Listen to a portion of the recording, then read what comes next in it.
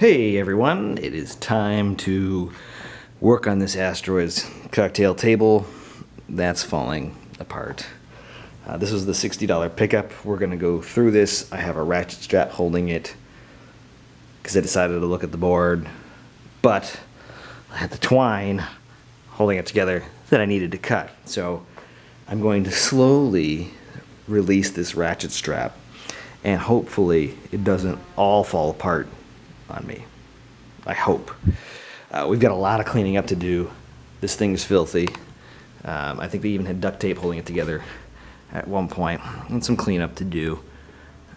But I don't think this is anything that we can't manage to get done. So let's see if what we can make of this. Sound good? All right, let's release this ratchet strap slowly and hope nothing breaks. Maybe. There we go.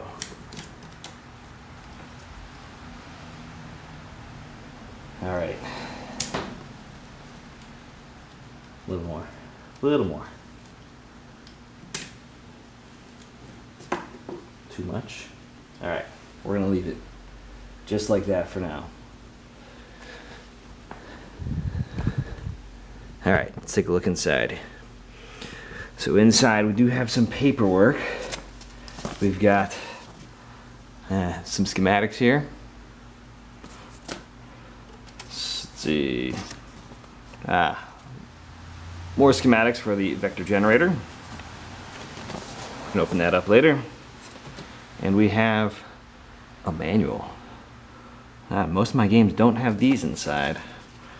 It even has a warranty card. I think it's still good. Everything's there. Alright, oh that's good. Let's take a look here.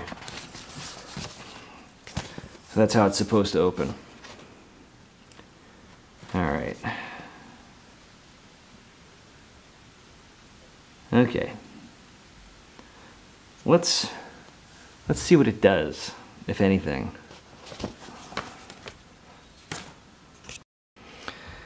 Oh, so here's the board. I'm not optimistic at all. We've got some wires coming off of this kit here. This kit looks like some sort of bootleg speed mod, or probably not a save kit is my guess. And this thing is corroded. Things are just turning green on it in a lot of places. I'll pull the board out, but I'll turn it on first because I'm betting this is not going to work. But, you know, maybe we'll get some sign of life. And I'll take that. So here we have our monitor, and there's a light over here that may come on. I'm expecting it to come on if the monitor works. This is called the spot killer, and basically if we don't get a good signal coming off of the board down here, it's going to turn the spot killer on so that the monitor is not getting damaged, because this is indeed a black and white vector monitor. What I might do real quick before I do turn this on is I'm going to check my fuses. So to check my fuses on my multimeter, I'll turn it on, and I'm looking for continuity here, which is that, you know, kind of speaker looking symbol. I'm just going to change it over to that. So what that will do, and I'll put this down here, is if we take the probe on our meter, we touch them together, we've got continuity or a solid connection. So I'm just going to come in and check everything real quick. Good. Good. Good. Good. So all our fuses are good. I can see a couple fuses up in the monitor.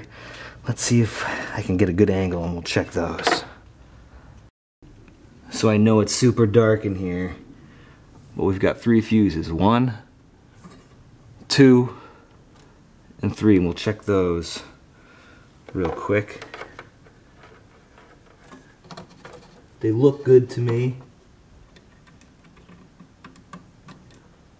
I can actually get, okay. Good. Okay, so all our fuses are good on our monitor. Let's apply some power and see what happens. So before I applied power, I do know that this interlock switch is stuck in. So if I get no AC, I'm betting I've got an issue here with my interlock switch.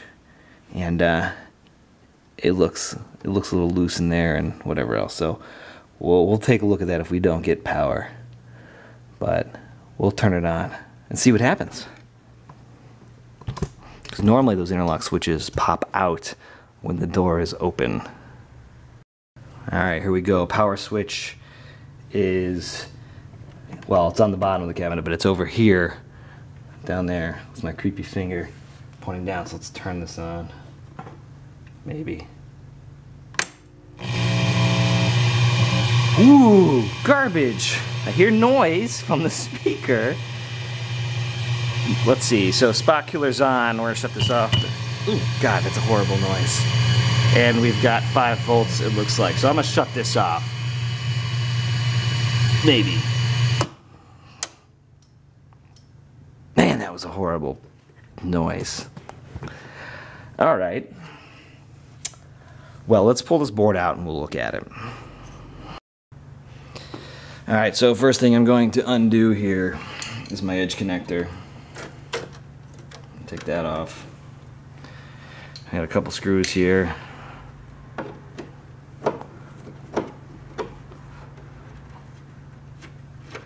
And a little spacer we'll pull out. And then over here looks like we've got another one.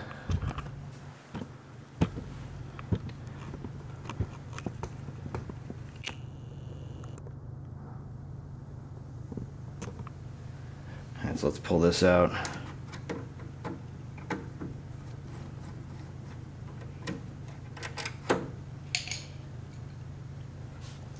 Another spacer here underneath, and and the block of wood that's not attached. That's fine. All right, and then this should slide out.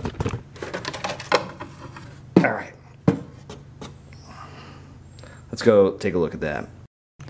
All right, so here's the Asteroids PCB. I am feeling okay, not about this board, but I'm feeling okay about this because we had a spot killer come on and the fuses were good on the monitor. So at least the deflection board is working and maybe we have high voltage and maybe it'll work. But let's take a look at this. So as you can see, this is some aftermarket thing, and if you look close here, see all that green stuff on that chip there? That's corrosion. And this board is dusty. It must have been, you know, near the ocean or near a lake or in a basement that was very damp. But you can see we've got a lot of leads soldered on here that come over to this kit, and this wire is off and it looks like it's supposed to be somewhere in here, but I don't know where. And geez, even if you look at some of these transistors here, there's green on them. And you know, let's see, we've got, this is our processor here, our CPU, our 6502, and that's got some corrosion in it as well. And these have corrosion on them. So I'm not surprised that this thing is not working, to be honest.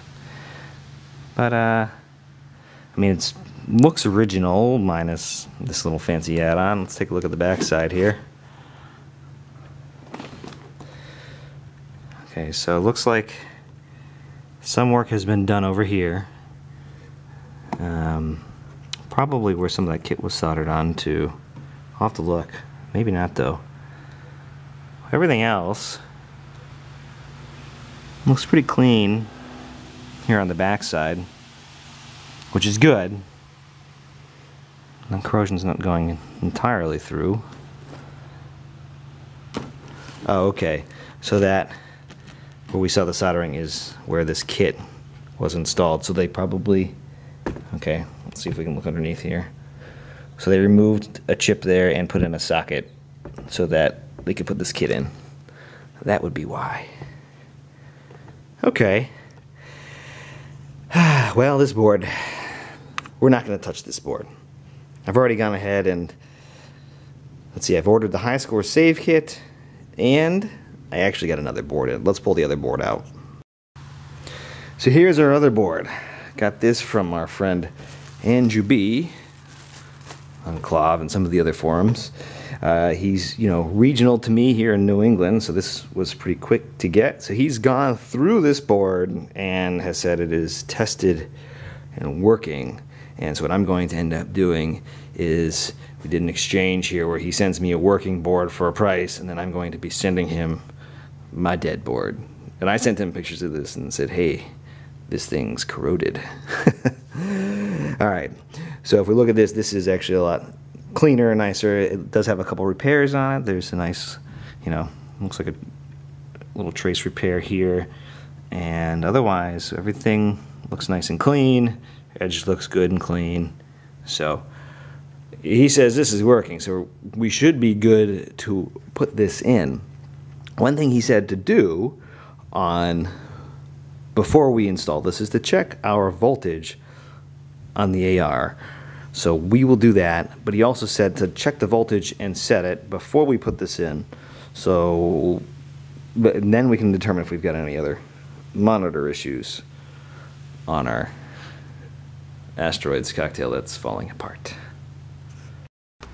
So we've put some light in here so we can see, and we're going to set this up so we can test our voltage on our power supply here, our AR. So as you can see, somehow, there we go. Here's our AR. We're going to test our voltage coming off of here. So we need to test the 5 volts. And Andy is saying that when we test this, we want to make sure that this is about 6.2 volts without load on these older power supplies here, the ARs. So we've got a ground lug here that we're going to attach an alligator clip to, and we also have our 5 volt clip over here that we're going to... Oh man, that just broke.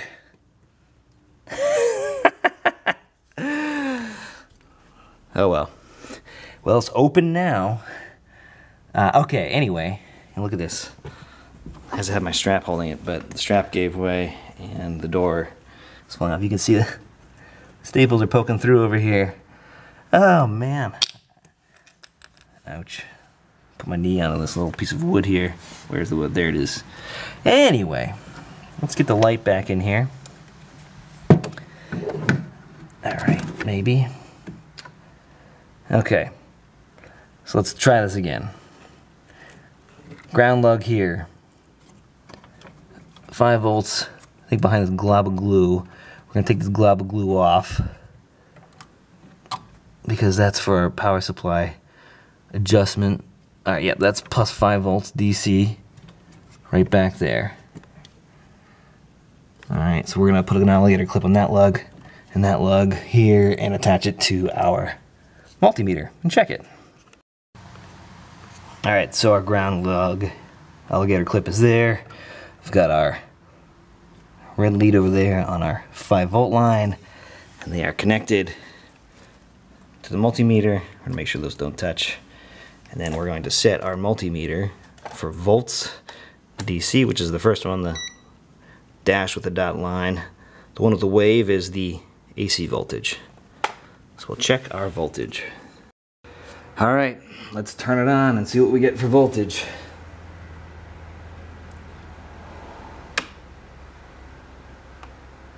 Nothing. It's dead.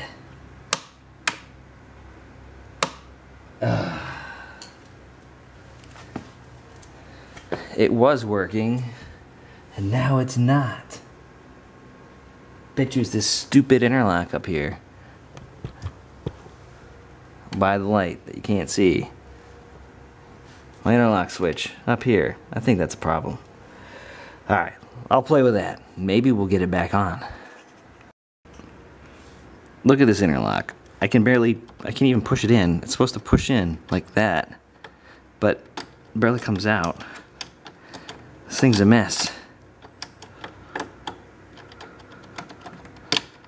Let's pull it off. Let's see if I got power.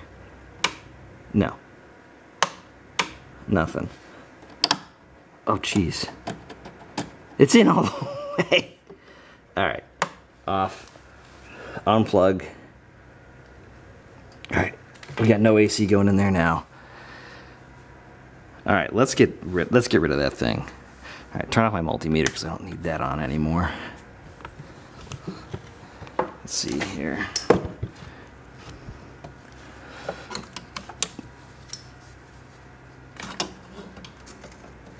Hang that there. Alright. Clearly the strap is doing a whole lot now.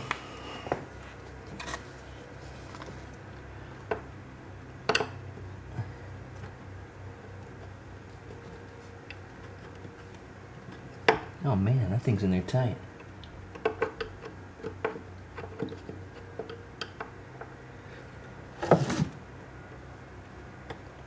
There we go.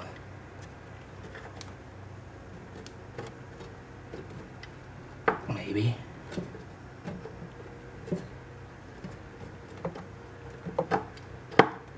Alright, we'll unscrew that off camera. Just took off one screw and a little tiny spring fell out of the interlock. What if that's part of our problem? Let's keep digging. So here's our interlock with the cover removed. Let's see if I can get this out. So it just pulls forward like this, I think. Maybe. You can see it falling apart. I don't think it's supposed to fall apart like that. What am I binding on?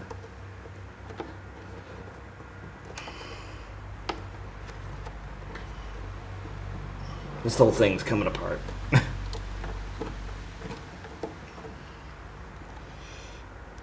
Why am I catching it?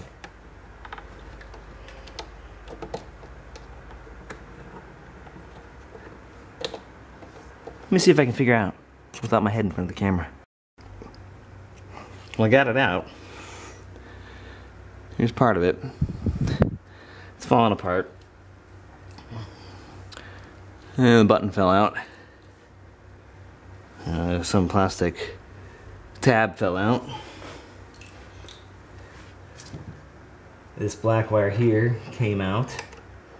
The other ones are still attached to the lugs, kind of, but we'll go ahead and pull this out now so we can see what's going on. So as I look at this, it's definitely got some black here on it, and looks like it just kind of burnt up, failed. Definitely some black marks in the back there. So these are all the fallen pieces out of this interlock switch here, which is actually a cherry switch, is who they said it's made by. So we will bypass that for now. I don't have another interlock switch that I can think of, so what I'm going to do is we will just tie together the wires. Now basically what an interlock switch does is it's a safety mechanism. So when you open this door that has fallen on me, it will shut the power off to everything inside so that you don't electrocute yourself, and it prevents, you know, if somebody decides to break in without location, well, at least you're not going to get sued for them getting fried. They're not going to get fried unless they go touching the monitor or something, but they'll definitely get a good buzz. But so what we'll end up doing is we'll tie together our black wires and we'll tie together our white wires. And look, here's parts of the mechanism here that's broken inside here, and part of the switch. Yes, this is seen much better days. And then what we'll do at some point is go ahead and replace the interlock switch. Maybe. We'll see. But it's not uncommon for operators to have tied those together to bypass the interlock switch completely. It does make it nice though for when you're testing, because you can just give it power without having to reach underneath the cabinet. So let's go ahead and do that. Alright, let's twist these tight wires together so we can use them.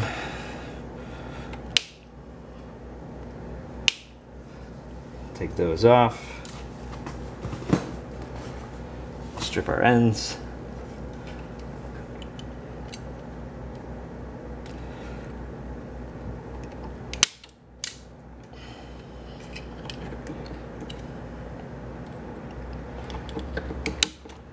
My wire stripper is the Harbor Freight Special, and it's been working well for a few years now. Every now and then you do need to adjust it, but it works.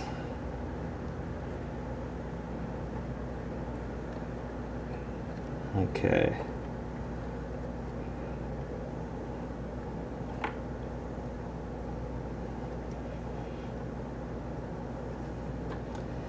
So make sure that when you do this, if you don't have wire nuts or some other way to protect this, you wrap these good in electrical tape. I'm going to use a wire nut for this. Maybe. Clearly I didn't twist them together well enough. Might need to strip off a little bit more to make this work with this wire nut. I think the wire nut I've got is just a little bit too big, but we can make it work.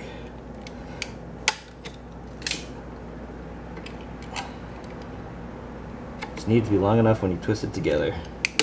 That wire nut. Okay.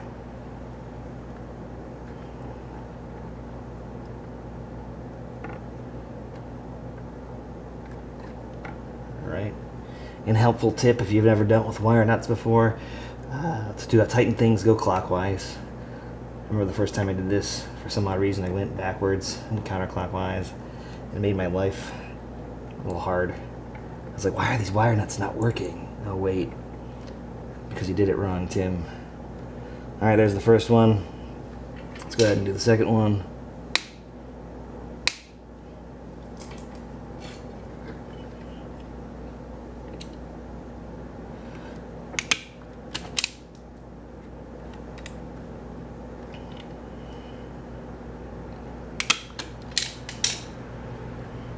And make sure you're doing this with the power off, obviously, unless you like to have a good time. You want an electrifying time, perhaps.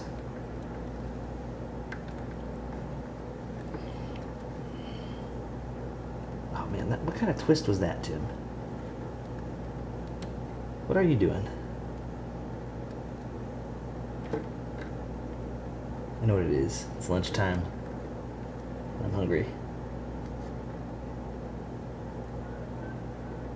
Alright.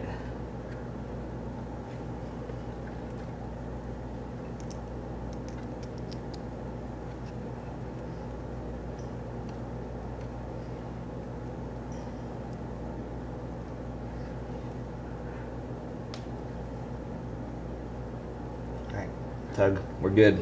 Nothing's coming off. Alright. Now what we're going to go ahead and do, one thing I've seen people do is you can also wrap this in electrical tape. If you're concerned about it, that's fine to do.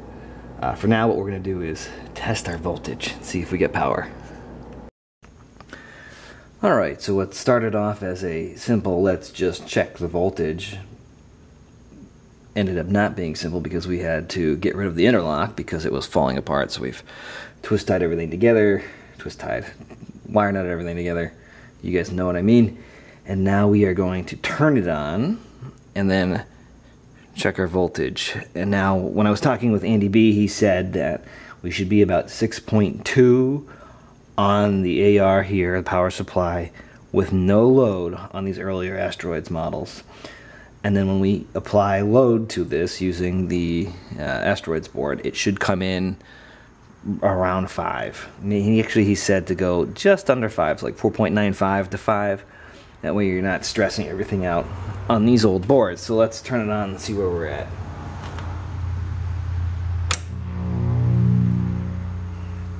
Alright, so we've got about 6.28 DC volts. We've got everything connected to our multimeter. I'm gonna see if I can dial it down a little bit using this adjustment knob over here. That's going up. I'm gonna go down. 6.23, 6.22, a little more. You can hear the audio hum too. Alright, 6.2. I'm gonna plug in the bad board and we'll test voltage on that before we plug in the new board. So one reason I like Atari boards is because they actually put lugs on the boards for you to test your voltages.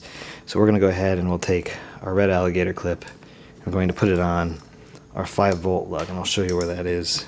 And we'll also put the black one on the ground. So let's do that. So here's our edge, just to give you a point of reference. We'll come over here and this says plus 5 volts right there, so we'll just take alligator clip and clip it on right there. We're going to do the same thing with our ground. So if you look, we've got other lugs here, like coin, start, and things like that, but we want a ground lug. So here's our ground lug. We'll go ahead and put a lug there, and then we'll go plug this in and test our voltage and dial it in to just under 5 volts. And then we'll plug in our good working board.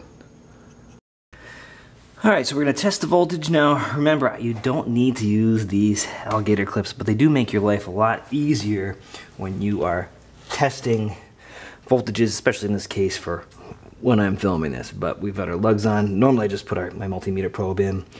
One other way you can test voltage on a board if it doesn't have these lugs is check the corner pins on a chip. I just do the opposite diagonal corners. And if you don't get anything, swap corners and you should be getting close to 5 volts. That will let you know if you're getting 5 volts on the board. I'm going to go ahead and turn this on, and remember, it does make that god-awful noise when we turned it on last time. So here we go. Alright, so 4.77, so I'm going to turn it up a little bit, and then we'll really dial it in on the other board. So gonna get it to, like, I'll start with 4.85. I don't want to be too high on that other board because I did dial this AR down, and I don't know what's going on with this board. So we'll start there. Let's put the other board in and see what happens. So let's go ahead and put our lugs on. Here's my ground lug. We'll do my 5-volt lug. This board is so much cleaner and easier to read. Alright, we are good. Let's turn it on. Keep our fingers crossed. Watch our voltage. Okay, so we're at 4.96. I think that he said that's an okay range to me. And look in my, let me show you in here.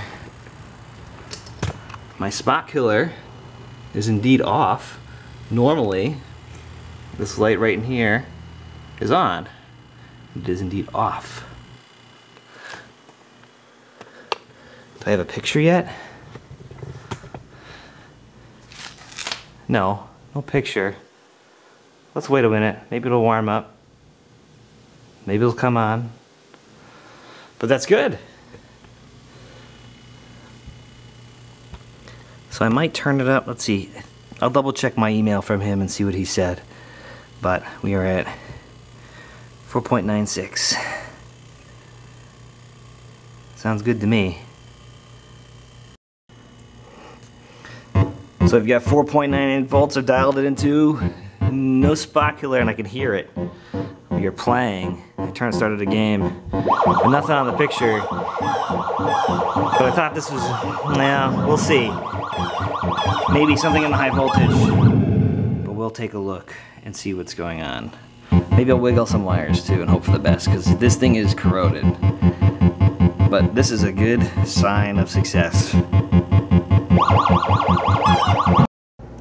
So I had no high voltage on the monitor. You felt no static or anything when I put my hand up to it. So I'm expecting it's something to do with the high voltage on this vector monitor. And I will be the first person to tell you I don't know a lot about vector monitors.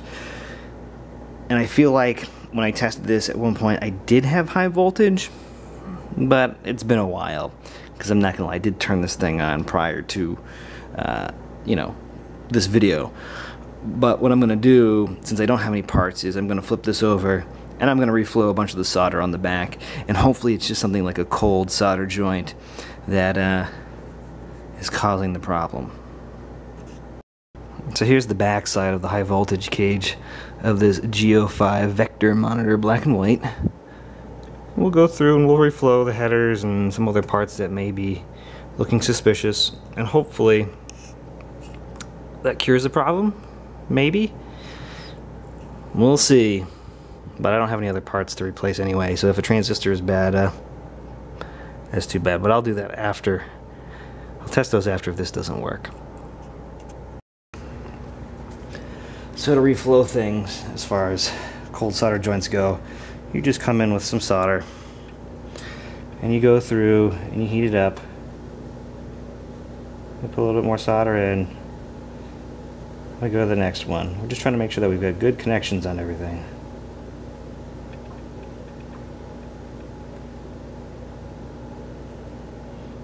I'll do this for a bunch of these solder joints here. But you guys get the idea. I always start with the headers because that's what moves around a lot.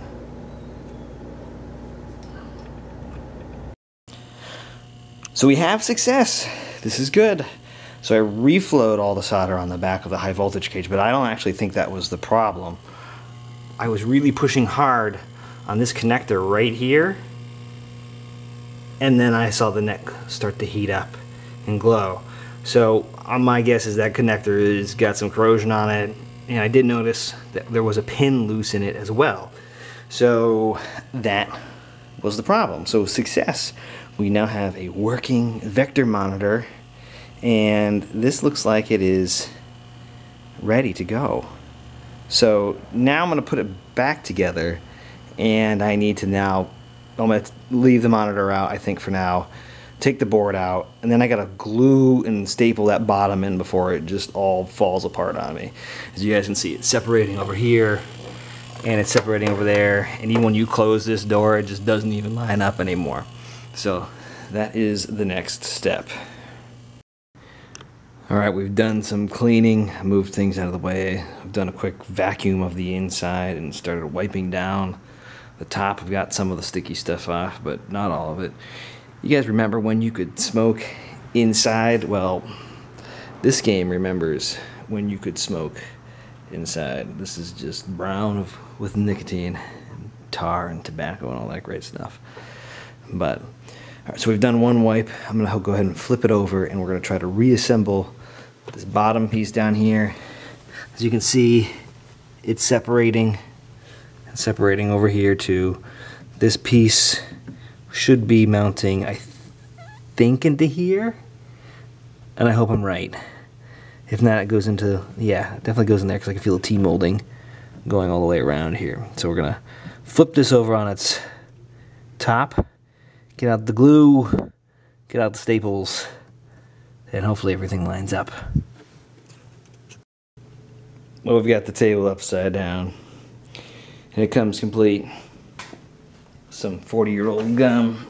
Maybe it's not 40 years old, but it's loose. That's gross. But we'll go ahead and see if we can square this up. As you can see, it's starting to come apart here and here, and this is sitting high, and this is sitting high over here, and it should be a little more recessed like that. So we'll see if we can line things up a little bit. So now we're looking inside the game. It's upside down. There's all the electronics up there, and the monitor would be down there. And if you guys see that gap right in here, let's see. You can see all those nails, or staples, kind of just hanging in there. So what I'm thinking I'm gonna do, let me get this to stay here for a second, or not. There we go. So I'm thinking I'm gonna do is come in, run some glue in here, lift this up just a little bit more. I don't want to pry this off because there are screws holding that backboard on, and the back there was a blocking, and some up there too where I can see it's separating, so maybe we'll try to squeeze some glue in there. And there's more screws over there holding it all in, and I'm gonna do the same thing, put some glue in that upper rail there, and I'll put some more staples and screws in to hold that in. and maybe put a couple more staples on this blocking as well. I hope that works. I really don't want to disassemble the entire cocktail table, but it could come to that, but I'm going to try to avoid it. Alright, let's see what we can do. Alright, so I'm using this large bar clamp to hold this open even a little bit more so I can squeeze some glue in there. So I've gone ahead and put glue in here on both sides and hammered it back into location. Let's see. And we can see now that it does have that gap like it's supposed to.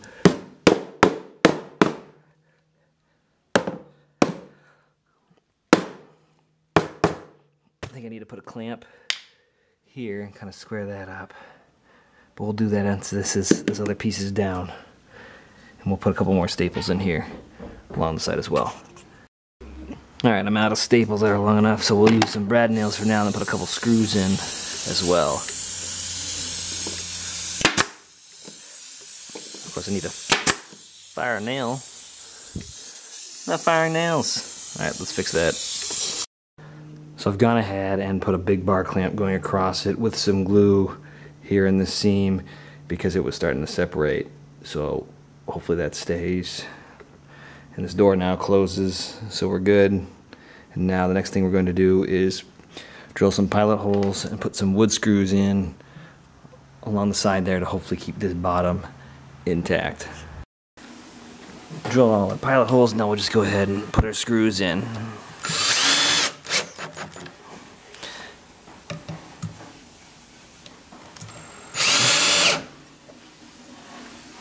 And one more here in the back.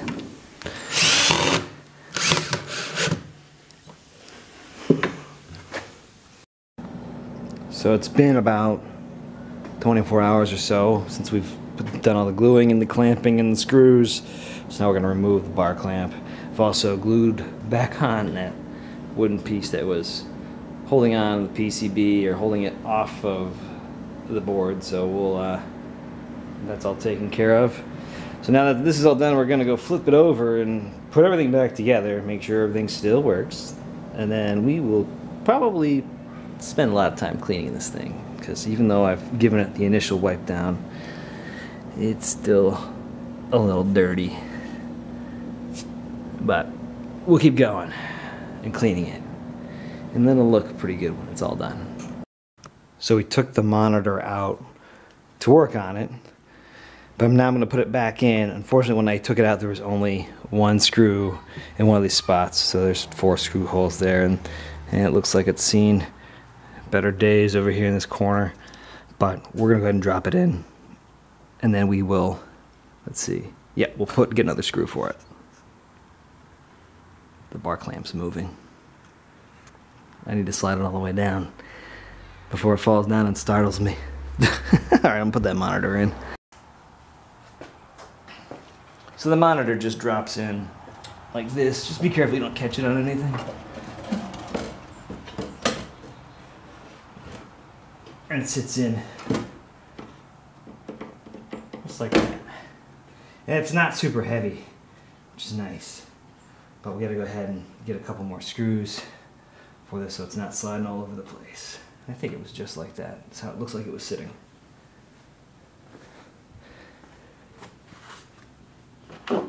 Put my one screw that I had back in and go look for some more screws.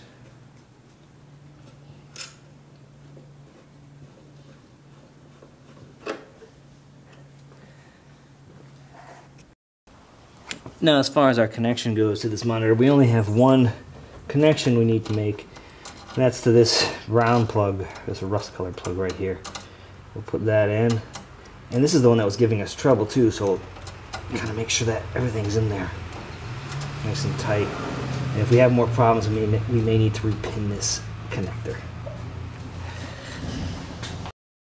So while I have the PCB for Asteroids out, I did pick up a high score saves kit. Now the reason I picked this up was because when I was going to potentially work on this board here, I knew there was going to be a ton of issues and that eliminates some ROM, so I figured, hey, I'll just get that and do it. But Now I've got a working one, so I will put this high score save kit in. Now it comes with, I ordered it, this is the high score save kit, and it comes with, if you want, another 6502 processor. And if you look here, if you don't know anything about these, let's see if we can get it to focus. Alright, 6502, right there on the top line. That's the type of processor it is. And it tells you where it goes right in here. Now anytime you're looking at these chips, what you want to do is you want to look for, there's like a little notch, little half moon thing right there, and that little dot right there means pin 1.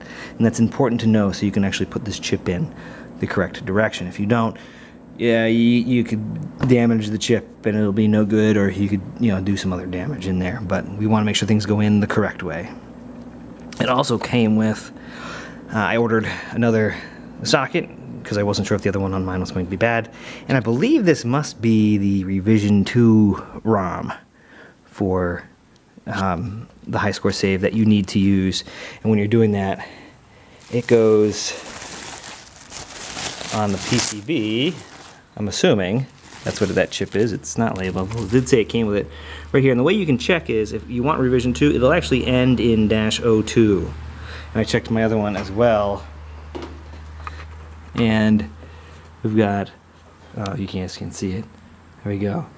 That 02 there as well. So I think we're good. I don't need to put it in, but if things, and it's required for online high score saving, which I'm not going to do. So to put the high score save kit in, we need to remove the 6502 processor, which is right here. And here's our little half moon orientation, which means pin 1 is over here. And that's important to note. And so if we're looking at the whole thing as far as where it is, you've got your edge connector here, your vector output section here, you've got your reset button here, that's a button that you can push. And then we have our 6502 that we're going to take out and put in the high score save kit. First thing to do is going to be to remove the old PCB, or not the old PCB, the old CPU. We're going to come in here and gently work this up. You want to make sure that when you're removing any chip with a flat blade screwdriver like this, that you don't accidentally push it down into here, because you could scratch a trace. So you need to be careful on how you remove it. So I'm just going to put it right there, same orientation as it was when I took it out. And then we have, here is a high score save kit. It doesn't have the processor on it. So if you don't order yours with a processor, this is how it comes. And it's marked right here. It says pin 1 is in this corner. And they kind of show you the little half moons up here as well. So when we put this in, we need to make sure we line up all these pins carefully. And you also want to check to make sure that these pins are all straight. If they're not straight, you need to make sure they're straight. Otherwise, you're going to have a bad time.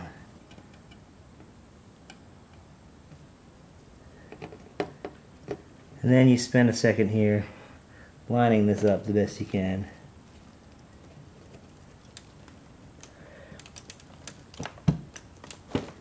There we go.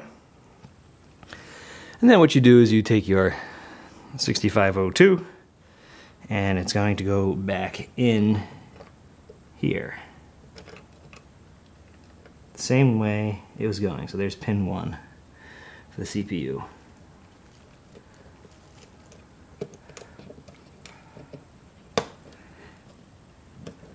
Now you ask, why am I not using the new one? Well, this is how you guys will probably buy your kit, because it doesn't come installed anyway. And I can keep it for the next project. See, that is not going in.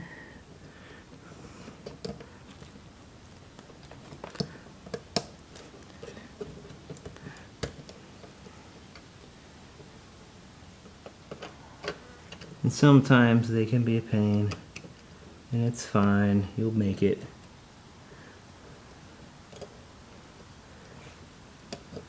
There we go. Alright, and then if I needed to, I would take out this other chip over here and replace that one. if I need to. And you're also going to remember to watch your orientation. So let's go ahead and we'll put it in, fire it up, and see how it does. Hopefully it works. Wrong way. We need to zoom out. There we go. Alright, let's go put it in. So we put the board back. It's plugged in. Got the high score saves kit installed right here. Let's go ahead and we'll turn this on and hopefully it works. I definitely need to pull this glass off though. It's still dirty underneath. Let's see if we can not get a glare. That's a glare. Maybe right here. Nope, glare. God, so much glare. There, now it's dark. Turned off one of the lights.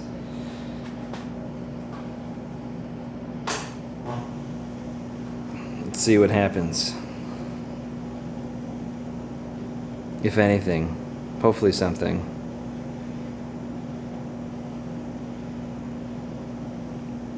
There we go. Something is showing up. All we need now is to focus. Let's see, can I do this better? Alright, so it says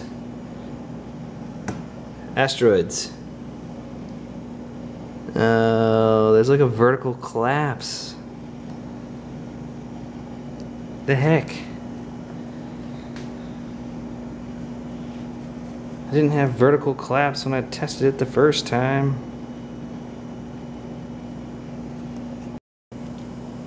Except I wouldn't call that vertical collapse. It's a horizontal collapse. I fixed it. It's that connector. We gotta fix that connector going to the monitor. I wiggled it around and sure enough it came back. So yeah, we need to fix that. That's not gonna fly. For me, let's see here.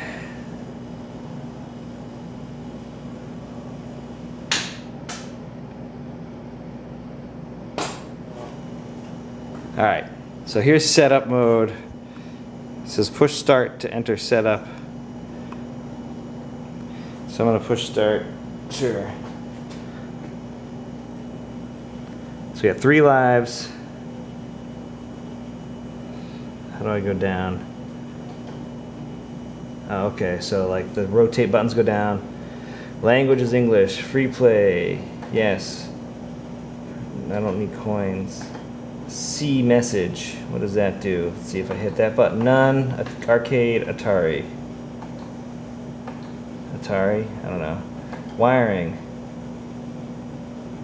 Asteroids. Asteroids Deluxe. No, Asteroids. Save scores. Only top 3, only top 5, or none. How about all of them? Backup scores. Like, no. Restore scores. No. High score table to default. Dip to default. I guess it just like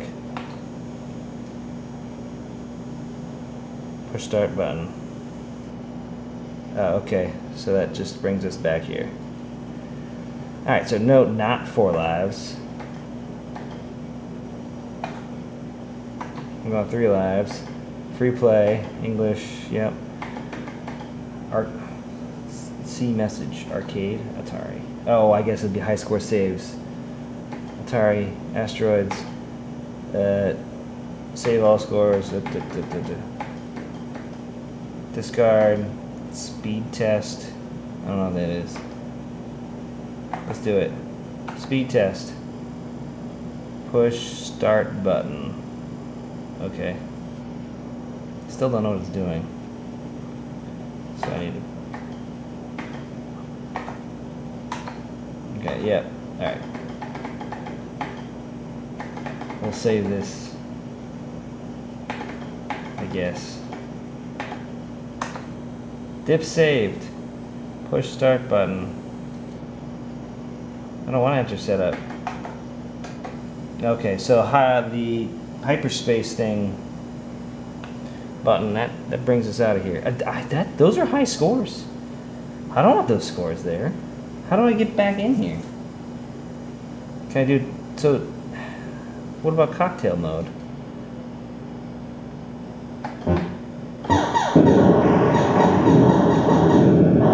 Alright, will it flip? It did flip! How does it know to do that? Let's check the controls on the other side.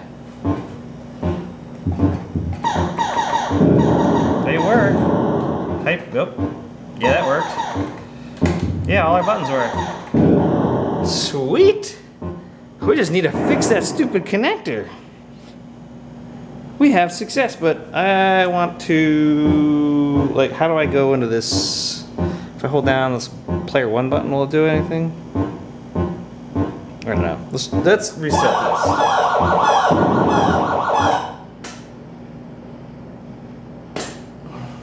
Alright, I want to enter setup. And 3 lives. Yes. English. Free play.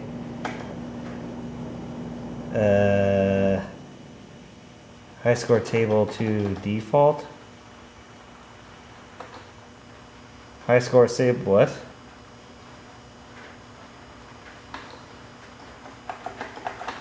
Where'd it go? What happened? Oh, I had to push the player 1 button. Push start to. Let's go back to setup. So I think arcade was high score save. So I'm going to change that to just say Atari. Okay. It's raining out. I hear it. It's pouring. Dip saved. Thank you. Push 1. There we go. There's some low scores. That's what I want. Low scores. Because those scores before like 30 some odd thousand. And yeah. I want low scores so that all my people can be up there. Alright. Cool. So this is good. That was fun. Alright. Let me turn the light back on. See that connector right there? Let's zoom in on it so we can make it feel ashamed. This connector right here going to the monitor is going to be the bane of my existence. And I can even see a gap in here. It's like barely holding on. So, and it definitely needs to be repinned. I didn't lose anything either. Alright.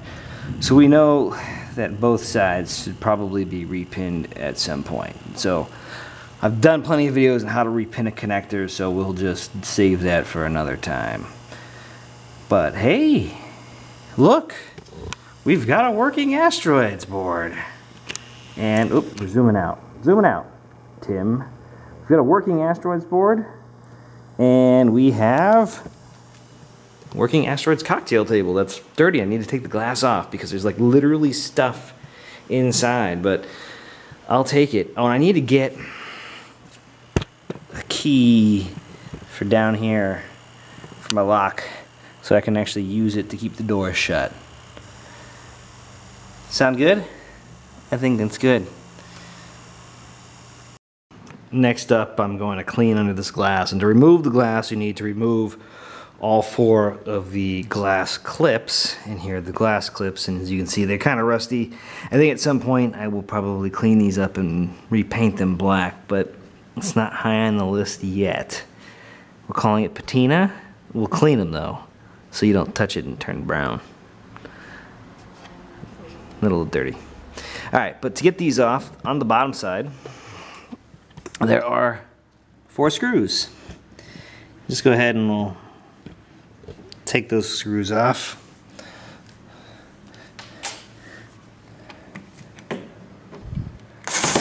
Maybe. You know, there we go.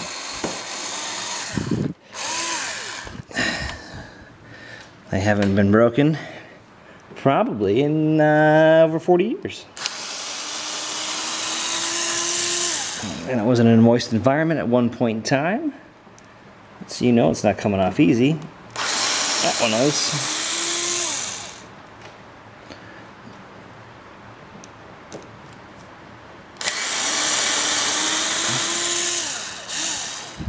And then because these are stuck on there pretty good, I've been using a paint can opening tool to kind of come in to the gap and give it a little tug. And once you get a little tug on it, you can pull these things off. And as you can see on the inside, they're pretty dirty. And then even on top, it's pretty dirty as well. So we'll take the glass off now and clean it from the underside. So now we're going to try and take this glass off. I think in theory it should just come off, right? This thing's like stuck. Oh my. Ooh, it's going to rip it all off. I can see it. Oh no. Alright, so here we go. I'm going to show you right down here. Right down here. See right there? Watch. Oh man, that sucks. So either I take it off, and that is staying on the wood grain, and that's not the only place it's going to happen. Or I leave it forever. But it is disgusting underneath this monitor. Like there's stuff growing on it. And I need to, the only way to get to it is through the cocktail glass.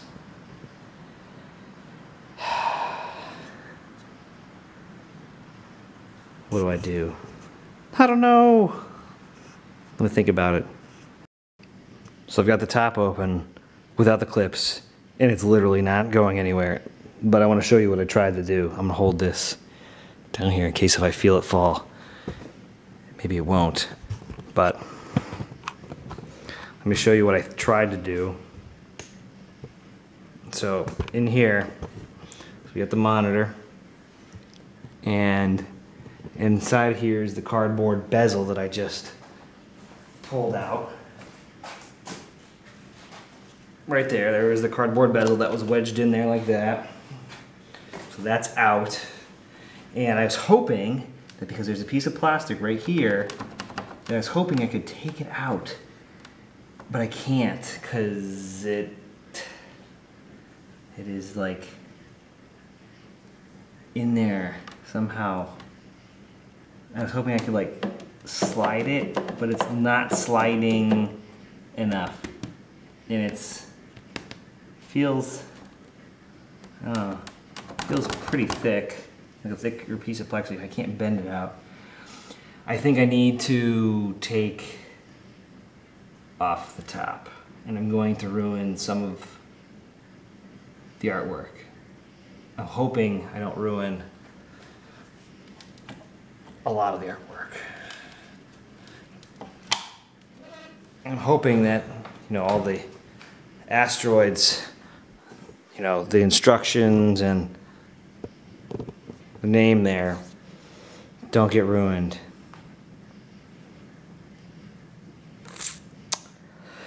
I don't know. We'll see. So in an effort to take this off with the least amount of damage possible, I'm using a plastic Bondo spreading tool here, a little putty knife essentially, and I'm just working it ever so slowly and hoping, and I'm also like pulling on this back side here. You can't see it's off frame, but I'm just working my way around slowly. I know I'm gonna lose some. I think I can live with it. I mean, I can't, but I'm gonna have to. I think we've got it mostly.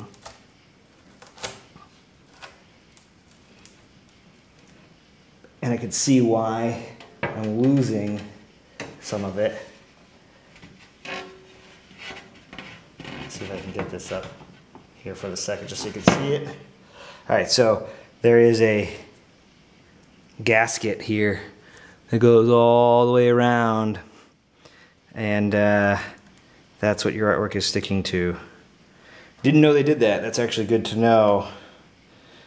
But it made all the black artwork stick to that. But hopefully this will stay there and, you know, will survive. It'll look okay. But now I can finally clean this thing. Oof. So the glass is off. We've cleaned it. We were careful. We didn't lose any other artwork, which is good. We can just see we have leftover artwork still stuck to this foam gasket here. But now we're going to take out this little piece of tinted plexi here and clean that as well. As you can see, there's the monitor. We've already cleaned the monitor, but we'll clean this. Everything will be nice. The top's actually, it doesn't look horrible. That was the glass that was dirty. All right, let's go ahead and clean that. So we've cleaned the plexi. It's actually pretty clean. We're going to go ahead and put our paper bezel back here like this. Take out any, you know, cat here. Let's get a cat, and that looks pretty good. And we'll put our plexi back on top like this. That's how it was. Now I'm going to clean the whole top. We've cleaned it, and we'll clean it again. And then we'll put the glass back on when everything's nice and dry, so don't pull off more artwork.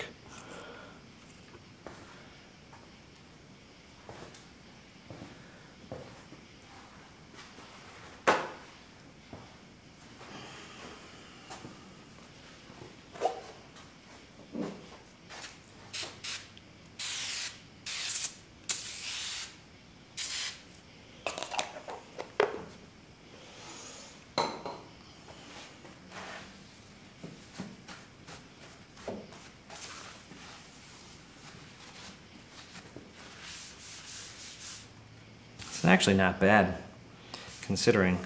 I guess that gasket really did a good job.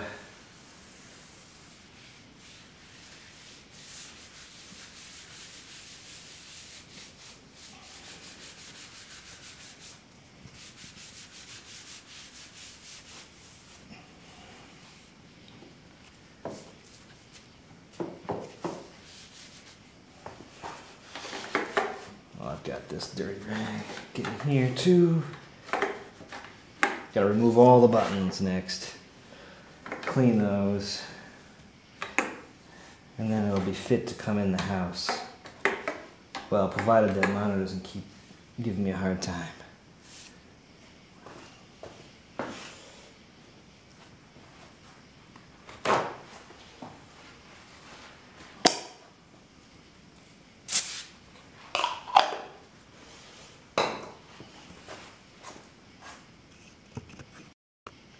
So I know it doesn't look like it's cleaner, but it is cleaner. The top's scratched a lot. But when we don't have harsh shop lights shining on it, it should be better. I do need to come over it with like some other sort of heavier duty cleaners. It's like etching and staining in places. And I thought I was being gentle. I was doing a final wipe with my microfiber towel. And the thin lines here on the Atari logo came right off. So everything else stayed. I'm a little bummed about that, but it is what it is. I'll live, I suppose. We've got most of the little pieces that came up lined up okay, so you know, yeah, you can see it, but at least you're not seeing the gray gasket that was around.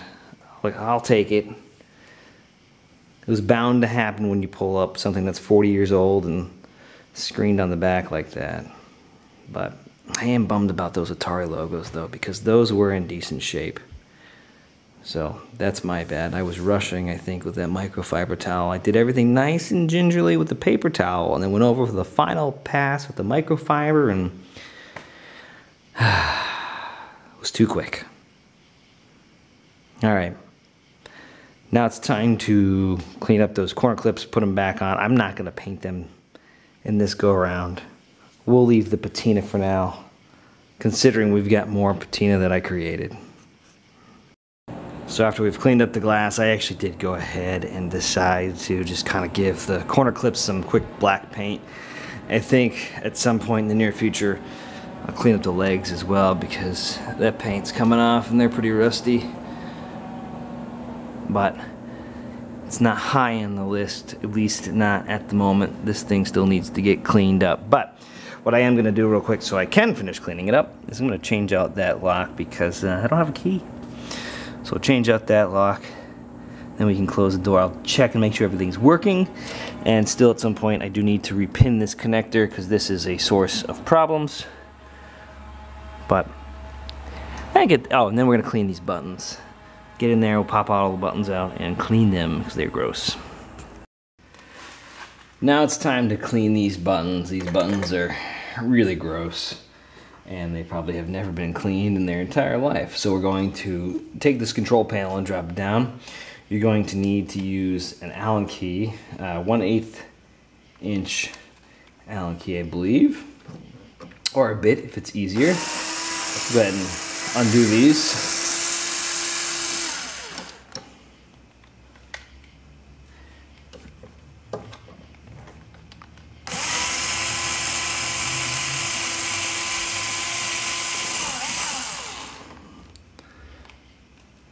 And then this whole control panel just drops down. It's on a hinge, which is nice. And now you can have access to all of your buttons. And this is how you would service any of the buttons should you need to. So there you go. And then there's something interesting I learned the other day. I didn't know this because I was looking for it. I was looking for a dip switch on this board when I put it in for the cocktail mode. Well, apparently what Atari did, and Atari did this on several games, is they actually put it into the wiring harness to make it known that it's a cocktail. So there's, I guess, an extra wire that gets grounded out that says, hey, you know what, this board is being played in a cocktail versus an upright, and there's no dip switch to change for it. It just knows to flip the screen based on the actual wiring harness. But anyway, we're gonna go ahead and take out the white buttons, because as you guys can see, these white buttons are gross and they need to be cleaned. I'm just gonna go and clean them in the sink. But first we should undo all these buttons. And one thing that may help you to loosen these buttons is to grab a hold of that paddle nut with a pair of pliers and come in and spin it. And once it's being spun, you should be able to do it by hand.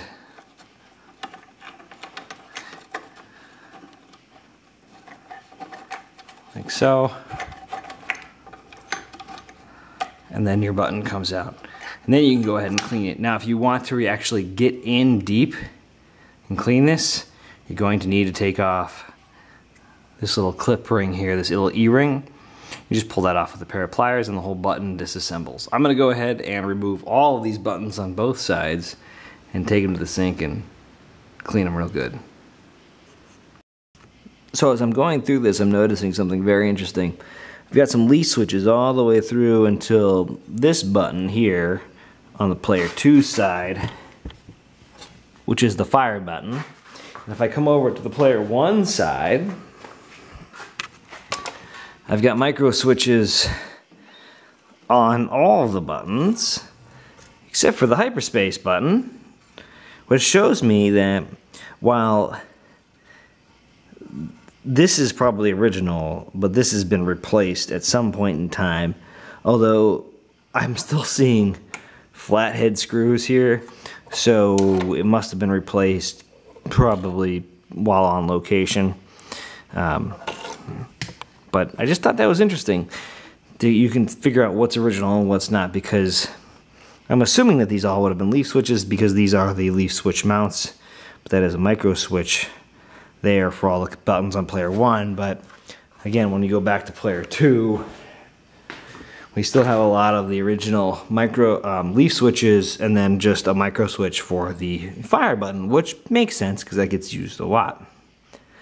Just a neat little thing that I saw while examining this game up close.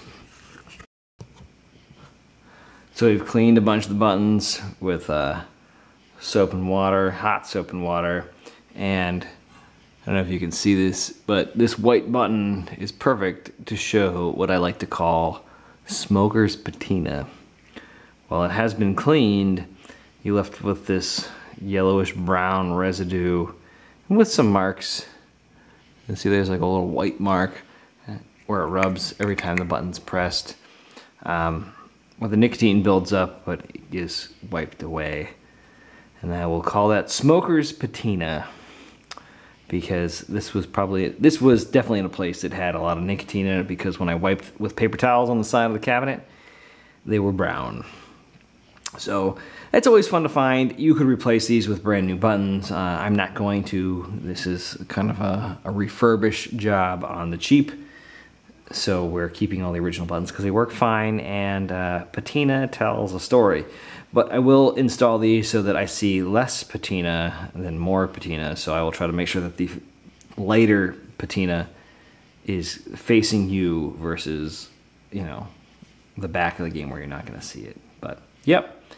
And there's even like marks on the top. I took a magic eraser to it, toothbrush and everything else, and it just didn't come off. But it's clean. I feel okay touching it now. But yes, patina in the grossest form.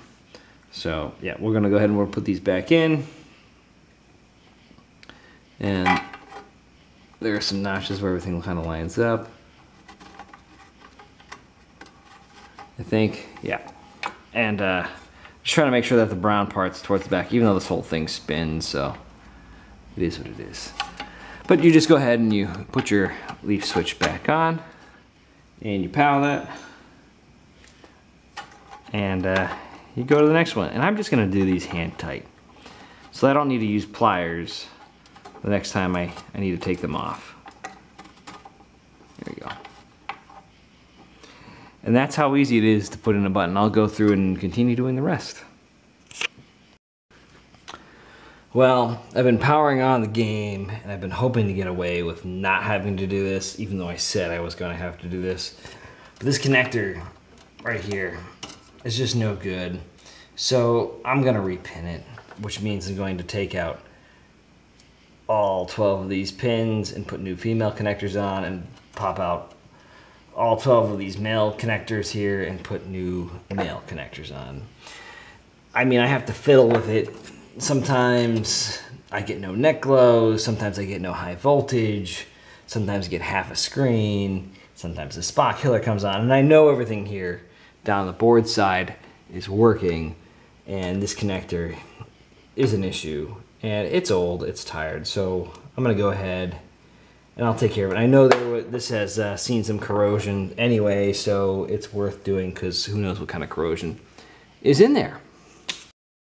So I know I've done this before, so I'll make it brief.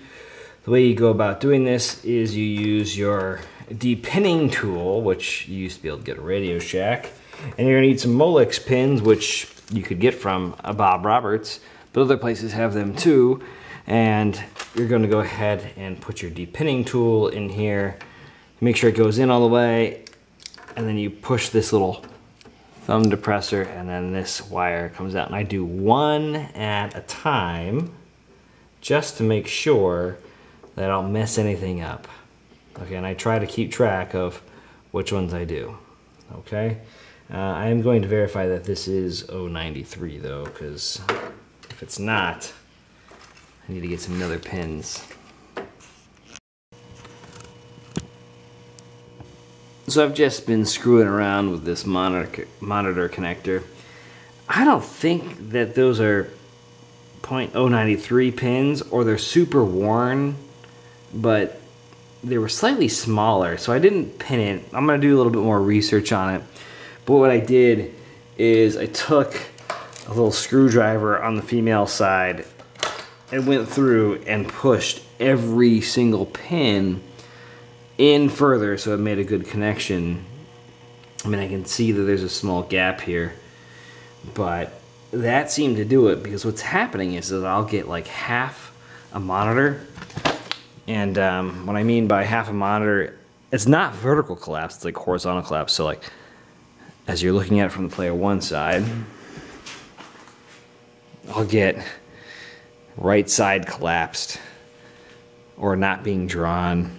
And sometimes I don't get any neck glow or anything else like that, so I know it's a connector issue if I wiggle it around. But I'm going to repin it. I just got to do a little bit of research. But right now we have a working Asteroids. It's here. It's working. The buttons are cleaned up. They're installed with their smoker patina. You can see some of it more than others, but hey, you know, it is what it is. This was the $60 Asteroids cocktail table that I bought. And I did spend a little bit of money getting the board going, but I'm still under the $300 mark for a working game. And I already have the can of rattle paint. I will at some point come through, I think, and remove these legs, sand them down, and repaint them black. And I still got to finish cleaning this up. But we are just about done.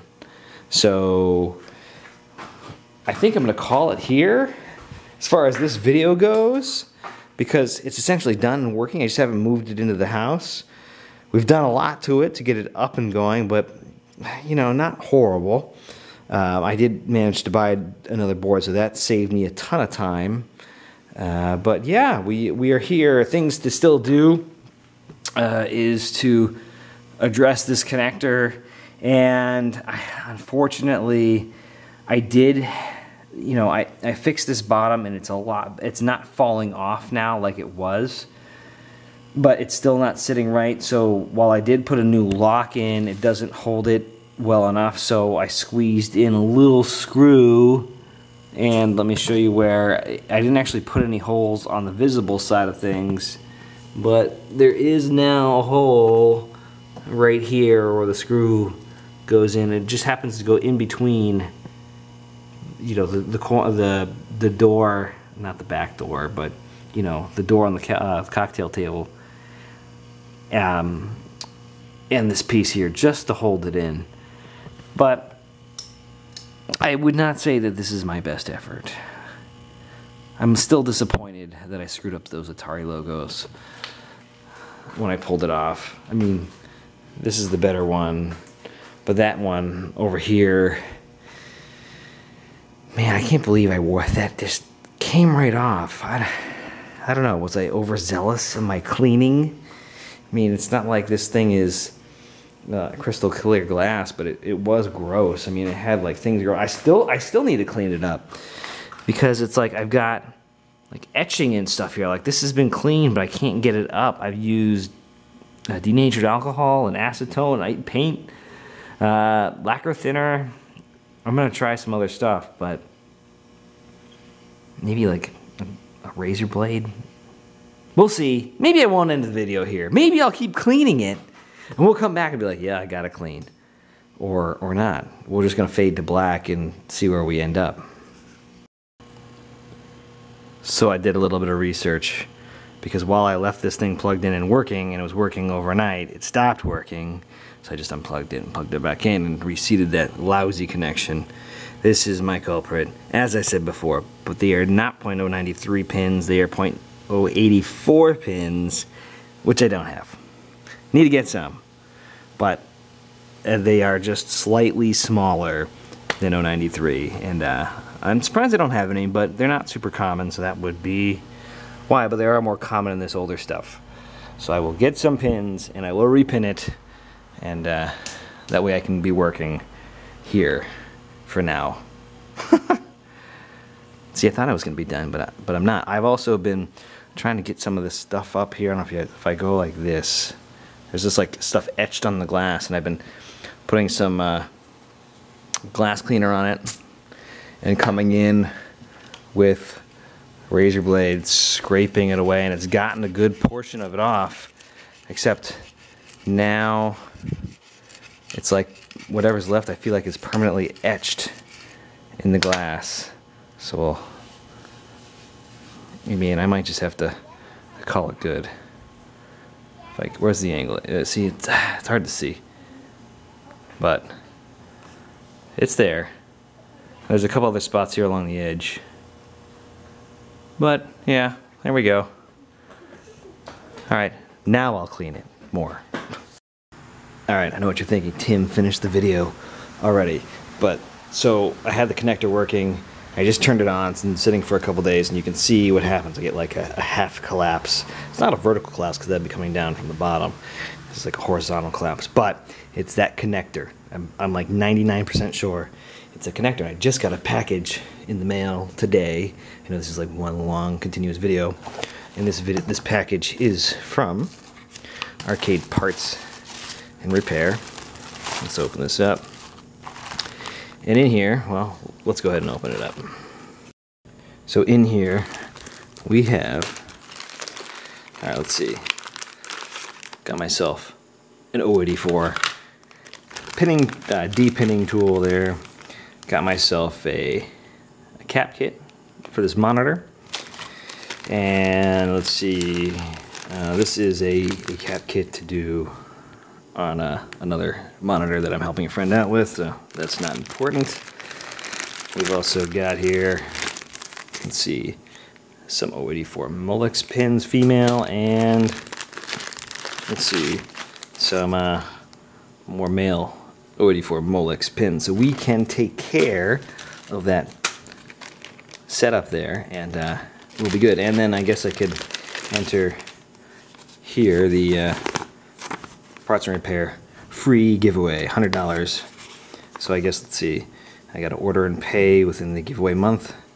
My minimum order is 25 bucks. Yeah, definitely. Yeah, let's see, leave feedback and review at least one of the products, and then click like it on our site and subscribe. Preferable but not required. And then they'll do a drawing on the 15th, so maybe I'll win 100 bucks towards that site. Let's go ahead and depin that now. So here's the connector. That's a problem. We're gonna pull this out like this, and this whole game has seen moisture. At least the board was all corroded, so I'm assuming that this is an issue. And here is that new depinning tool we got from Arcade Parts and Repair. Let's go ahead and take that out. We'll give this a whirl and see if this does the job we need it to do. Now when I do these, I only do one pin at a time. Take one out, repin it, and put a new one in. So let's try this. Let's see, pull that out. Put in. There you go. I felt like a click. Let's see. There we go. Push it out. There we go. So then we'll clip that and put on a new pin. So we're going to use those male Molex 084 pins that we picked up from Arcade Parts and Repair, and these are the pins. They come on a little strip like this. I do like when they're already separated, so it's just a little bit quicker and easier. Now I've got to go through and break off all these, and this is a 12-pin connector. And I guess what you could do if you didn't have any, you could try it. I don't know if this would work, but I guess you could take some sandpaper and lightly clean up all these pins on the male end, but it wouldn't work on the female end. I'm going to do both connectors, both male and female, because I don't know which side the problem's on. So we'll just take care of it and we'll do both sides. So I'll go through and we'll just break these off like that, wiggle them back and forth until they come off. And then we'll go ahead and put our pins on. Now I'm sure you guys have seen me do this before, but we're going to go ahead and I'm actually going to clip this little connector back, this little zip tie. It's going to make my life easier if it's just not there. And I've already undone this clip in the back just to get more room. We'll put these things back later. Alright, so going to clip off the old one. And then we're going to go ahead and we'll strip back the wire. You don't need to strip it back very far at all. You're just going to strip it back, a few millimeters really, maybe 4 or 5 millimeters. Maybe a little more than that.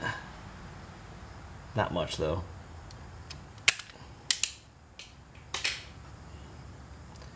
Oh, this wire is old and brittle.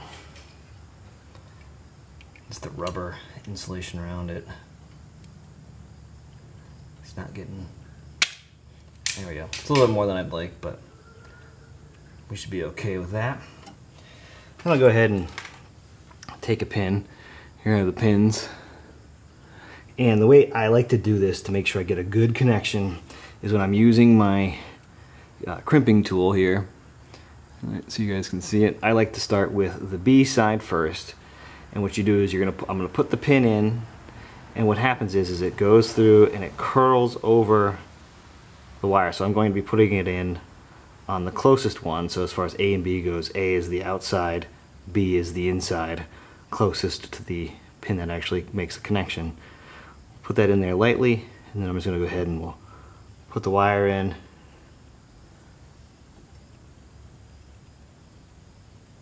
We have to make sure that we have the bigger part of the wire being able to crimp around the insulation. The reason I do B first is because I like to then give it a little light tug just to make sure that it's actually making a connection with the metal wire versus just the insulation. Then I come back and I do this with a larger wire, the A side. And we'll come back and we'll put it in right where we left off. So you just want to make sure you remember where you're starting. There we go, and that new one is in. You can kind of tell because that's nice and shiny. The other ones are getting pretty dark. And so I'm just going to start here and go through and do all of them. And then I'm going to go through and do the female side. And that's how you repin a connector. So I've got 12 to do here, 12 to do there, and we'll turn it back on when it's all done. So I've gone ahead while the battery is charging on the camera, repinned everything here, repinned everything here. Then I plugged it in and I still had the same issue with that half monitor issue, and I was like, what the heck? So I think my next thing that I'm going to do, well, I went through and I reseated every single one of these wires here coming from this connector, and that seemed, I think, will do the trick, but we'll test it again. So basically I just came in here, took each one off, and then put it back on, you know, got a better connection, maybe, get it back on, there we go. There's even a couple back here, you know, make sure you do those. And then did all these other connectors here just to make sure everything was good. Now we'll go ahead and plug it in. And it does go in, it's a much tighter fit now too, which is what we want. So let's turn it on and see what happens.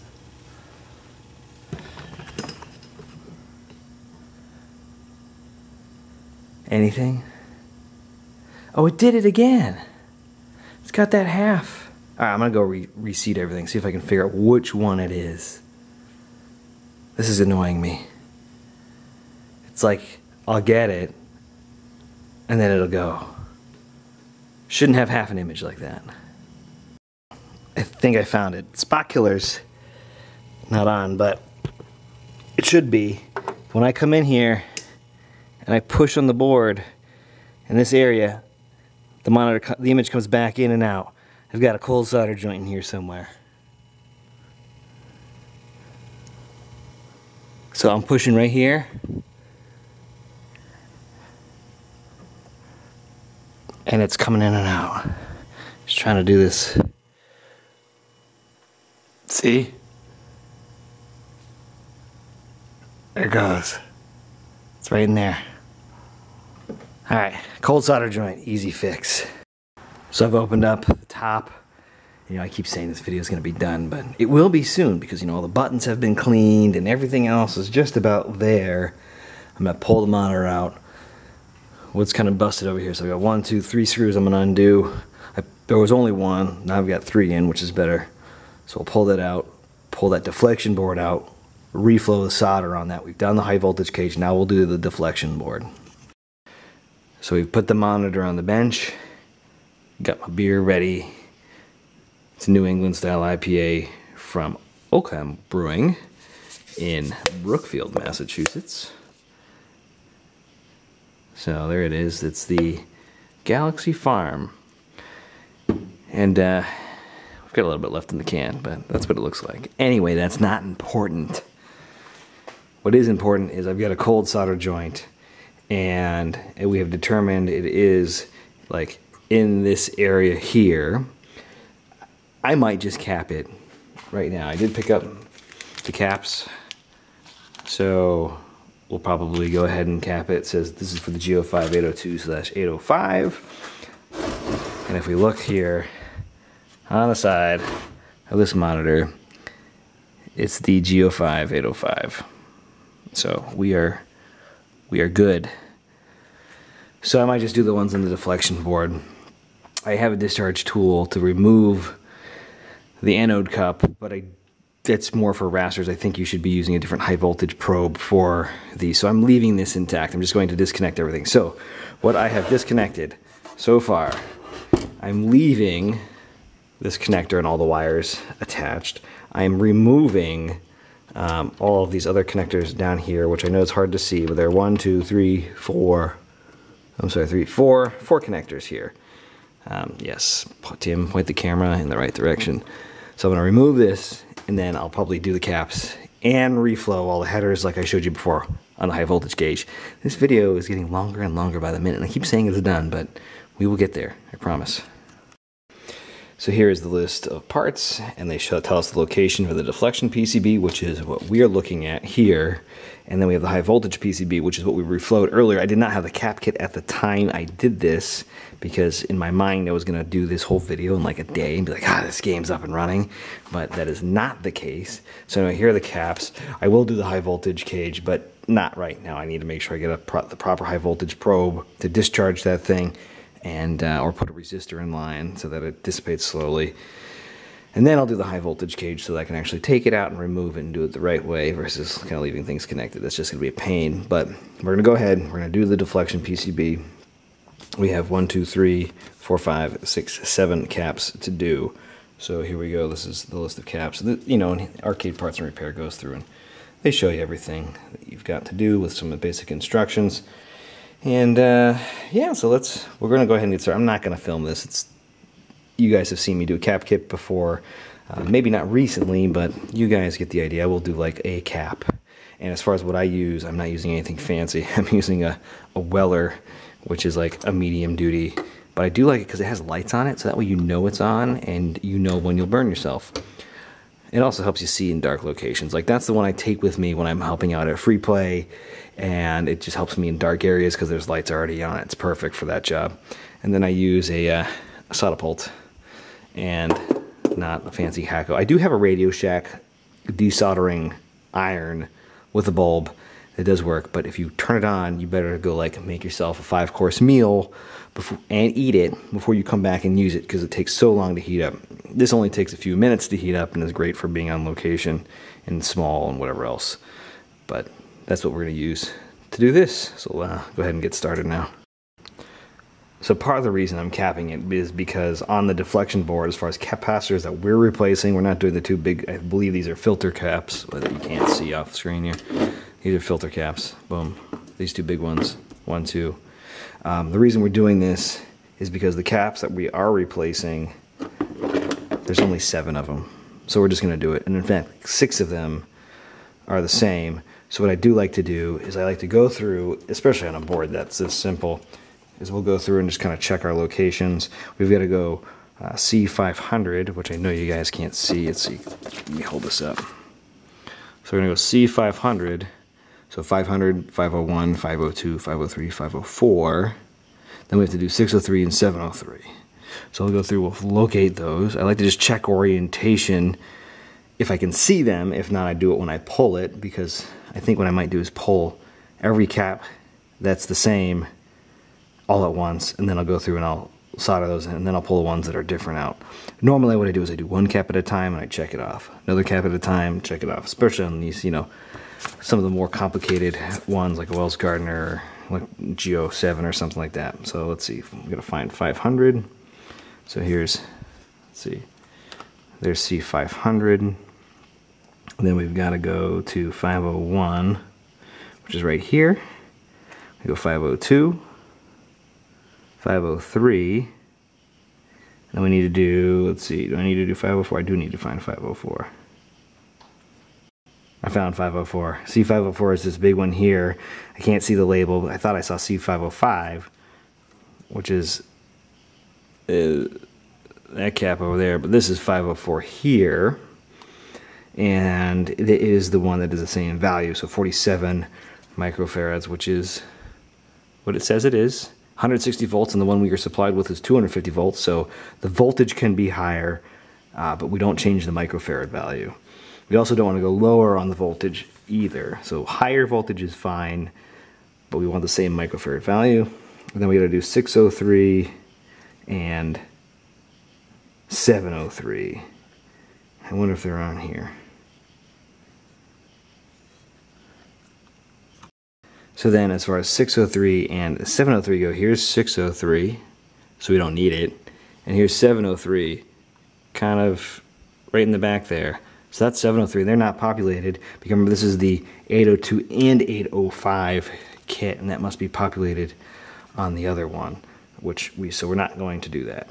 So I actually have, instead of 7 caps, 5 caps to do. So let's go ahead and we'll do that.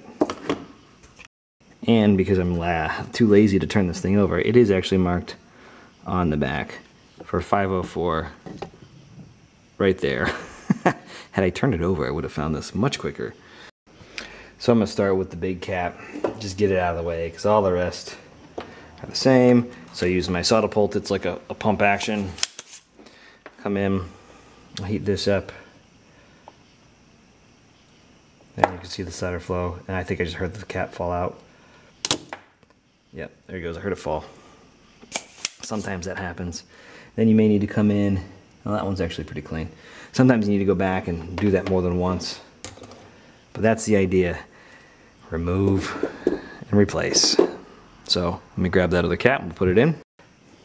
So here's our cap. We also like to check the values. This is the one that fell out. So again, 160 volts, 47 microfarads. The 47 is the key. 47 microfarads, 250 volts. And if we come in here and check it on our list, that's what it says. So that's the correct location. I'm gonna go ahead and pull this out of the tape. Then they put them in this tape. Sometimes I remove these things right away and knock the camera over. Do you like that? And then go ahead. So let's see. We insert the long lead into the positive side. Okay, let me see if I can show you. You guys see that? All right. Long lead into the positive side, and it is marked positive here. There's a little plus sign there. And the short leg always has the stripe on it, so you can double check. I'll put that in. I come over, and I just, let's see, can you see it? There it is. Fold over my wires, like that, and I'll come in and I'll solder it. Some people will remove all the caps, put in all the caps and solder everything at once. It's very efficient. If you're an amateur like myself, I suggest doing one at a time or in small groups. Now as far as soldering goes, I know a lot of you guys know how to solder and you're very good at it. The key is to make sure that you heat up the part and the pad is that silver area around where the part pokes through, the through holes there. And to make sure, you know, you let the solder kind of melt into place. You don't want to do it too long. People can remove traces or lift the pad, but generally it only takes, you know, a few seconds depending on your soldering iron. I think this one I usually heat for like somewhere in the vicinity of 5 to 10 seconds. Both parts at the same time. And then I just kind of touch the thing to it, the solder to it, let it sit there for a second, and come on up. I'll come over, do the same thing on the other side. Let it sit there for a second. You can watch it kind of soak in. And you're good. That's it. And then we just go through and rinse and repeat for the rest of the capacitors. I will clip my leads at the very end. So I've gone ahead and I've put all the caps in. I have not soldered them. What I'm going to do real quick is check everything before I solder these. Remember, stripe side is negative, and we should be seeing the positive on the opposite side, which we are.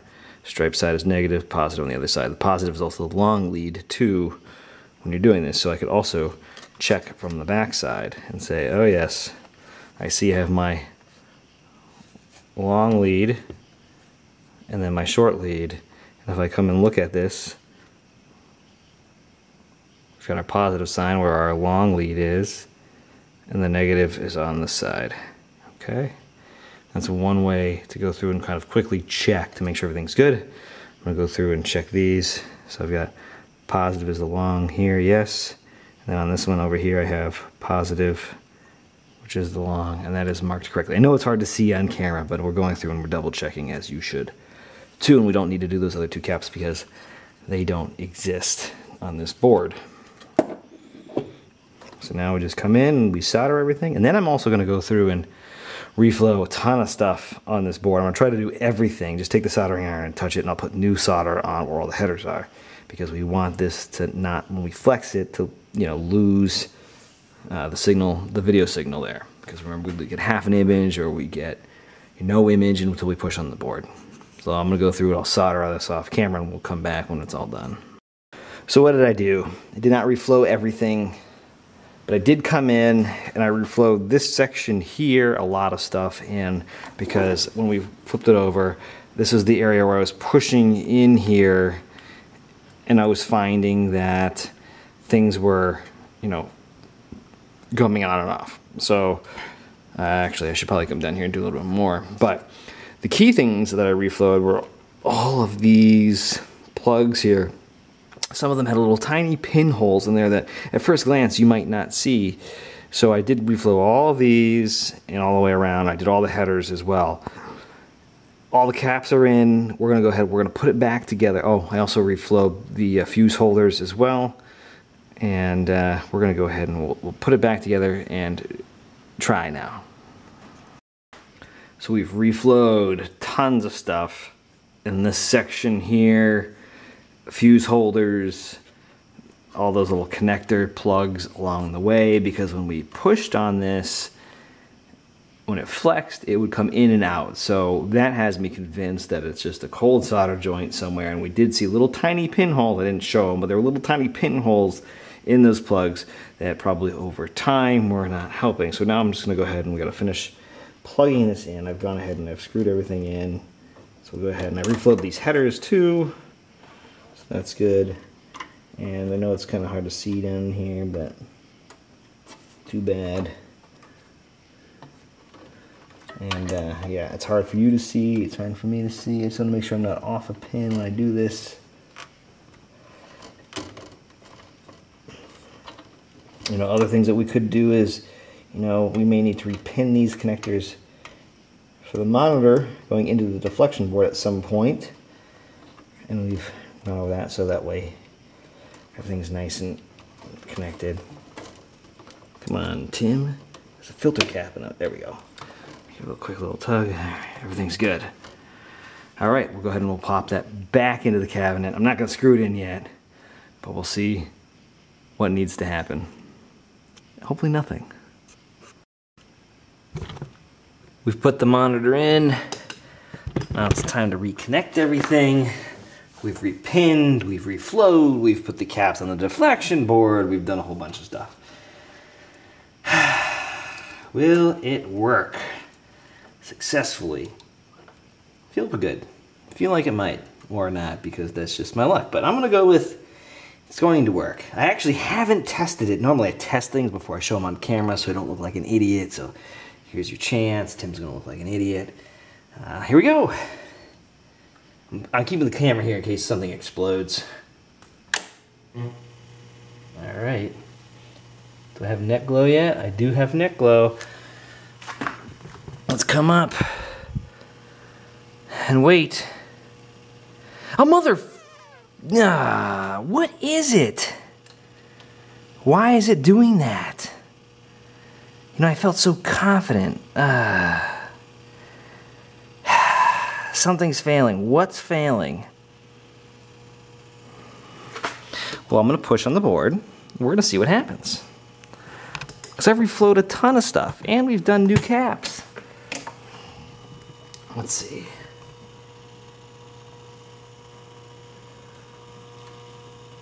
Nothing.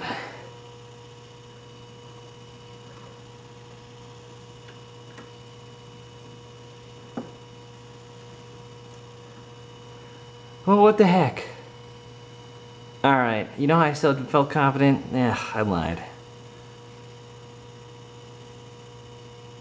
Alright, back to the drawing board. I found the pin, the plug. So we got it back. I was pushing in the area. Let me see if I can, hold on. I'm like trying to do this without, yeah, I'm kind of in a precarious position right now holding this camera. Alright, let's see if I can remember where it is. It is this yellow wire right here that when I bent it, it all came back. I know you guys can't, oh, maybe if, yeah, there you go. This yellow wire right here was causing it. I reflowed that. Maybe I'll repin that or clean it. That was it. I'm gonna try something. I'll probably break the monitor. I'm gonna unplug it, that wire, and turn it back on and see what happens. So I'm gonna shut it off. Let me unplug it and see what happens. So it's this yellow wire here. Oh, I can't even get it off. All right, let me come back.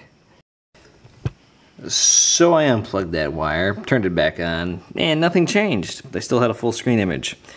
I've let it sit for a few minutes. Not quite sure where that cold solder joint is. It is somewhere in this area. Couldn't tell you where. I thought I reflowed almost everything, but apparently not. So this problem is brought to you by the next beer. And the next beer is the Crooked Post here, also from the Electrohome Brewing Company out of Brookfield, Massachusetts. Stopped there not too long ago and picked up some beers, so we're going to move on to this next one, which is another New England style IPA to get us through this problem.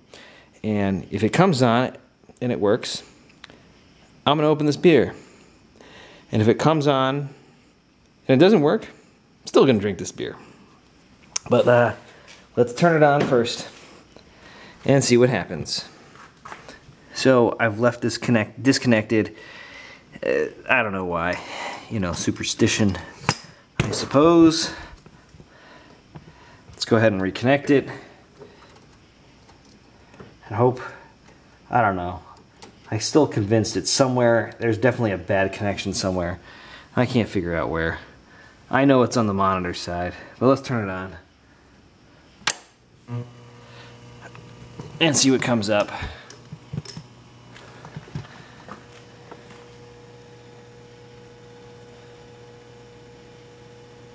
And we've got a full image. I'm gonna need to keep an eye on it. You know, I even let this sit because I thought maybe it was getting warm and things are moving. And that didn't seem to be the case because I had to go empty the memory card on this camera. And that took a little while. And then I had to think about what beer I was gonna get. So anyway, let's open that beer. So there's an old punch-out sticker on the wall that I pulled off a cabinet I was redoing for somebody. Let's go ahead.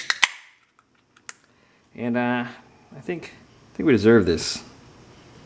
So this is my Amherst Brewing glass from the hangar over in Massachusetts here, which cannot turn on the arcade games due to the corona. But there you go, that's what the beer looks like.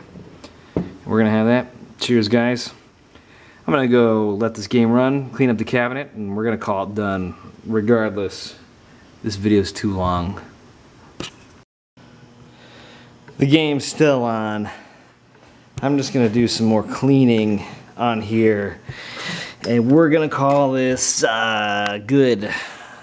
By good I mean I'm done, and I will revisit the monitor when it decides to not work.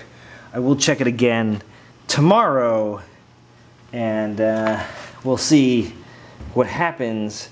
You guys can ask me in the comments, but first let's take this piece. Why is there this tape here? Like, this is a random piece of tape. Like, yeah, we know some kid probably put some tape on here. Maybe they put an out of order sign on the side, who knows. There you go. That tape is off. And we'll clean this, we're gonna spray this, and I need to get some purple power. Here, that's the stuff. And let's see what, I'll just keep cleaning this. Because it's dirty. And I'm gonna do that for a while, and just sit here and drink my beer that I just poured. We've got some paint nicks here. Oh, look at that, they just come off with your fingernail. There's little white specks here. That's good. Somebody must have like been painting somewhere. This was there. Nobody cared. But we'll keep going, and I get this cleaned up, and I'm gonna ask my wife where I can put it. Think she'll let me put it in the living room? I mean, you guys know I'm out of room. So as you watch me clean, nobody likes watching anybody clean. They just listen to this lousy banter that's happening. I'm cleaning this groove here. This has probably got 40 years of dust, because let's be serious, nobody cleans this groove. Yeah, I'd say so. Oh, you can't even see the groove. It's not even camera, Tim. See, there's a groove here. I was cleaning it. But, yeah. I mean, here's my beer. This is the more important part. But, alright, I'm going to keep scrubbing, and then we'll do a once-over shot here, and we're going to call it done. Alright, so here's the $60 pour score. Doesn't it look great in the dark? Anyway, the monitor didn't die on me. Well, not die, but, you know, half an image here while I was cleaning it. I've turned it on and off a couple times, so I'm going to let it sit overnight.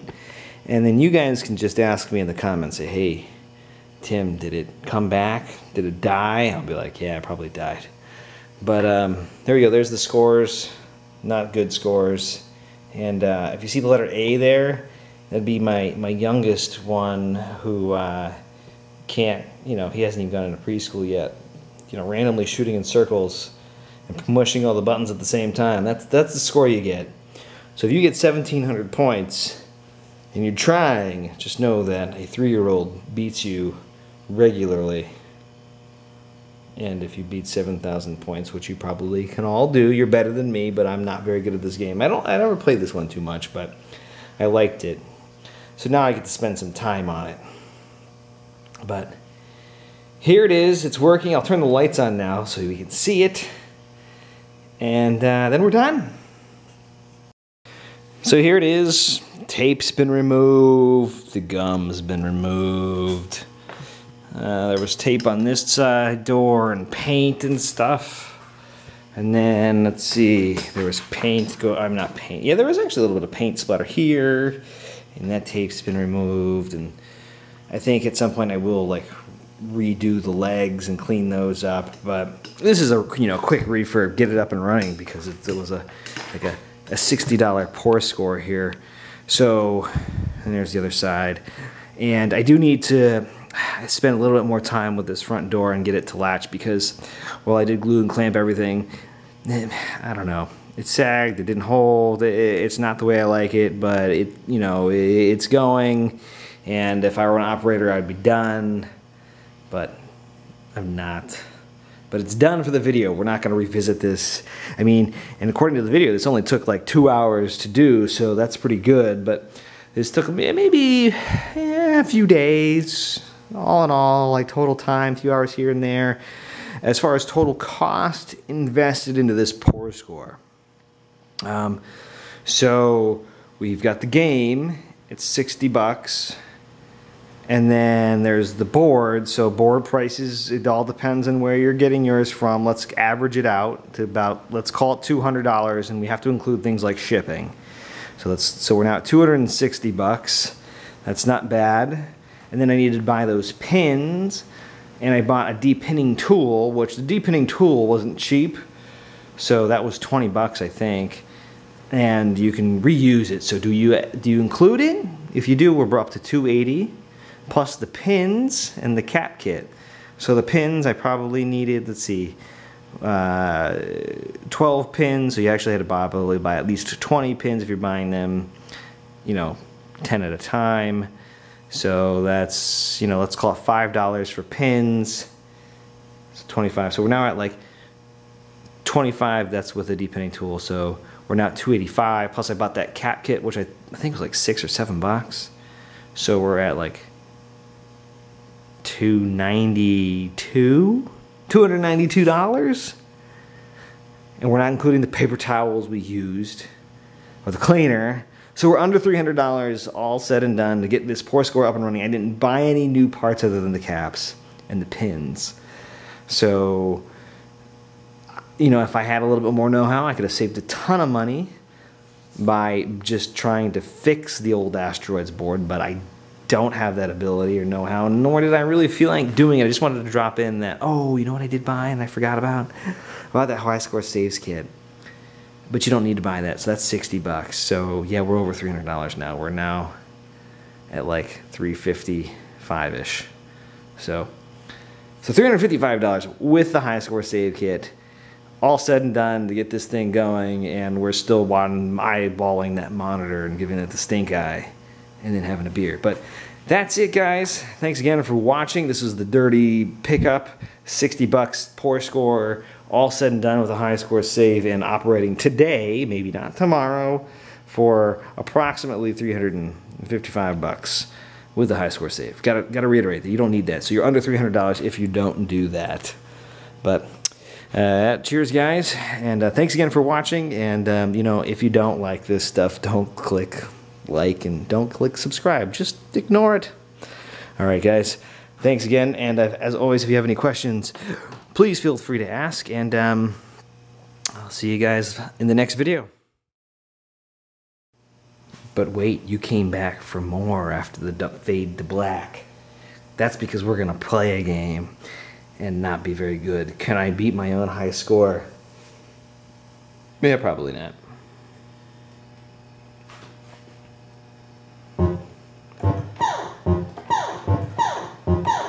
I can't believe I'm not hitting anything. Come on, Tim. Don't have beer and fly a spaceship.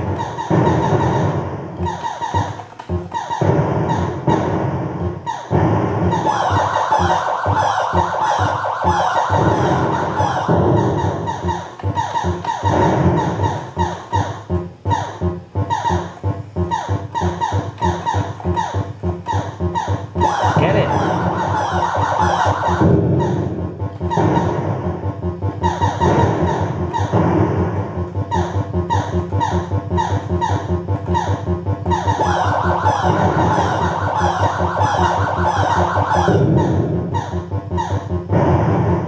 That took long enough.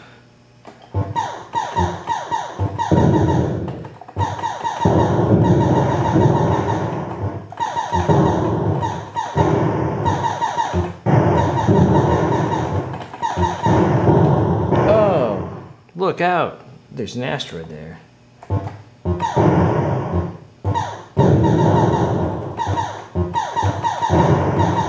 Whoa! Oh, Tim, you should move.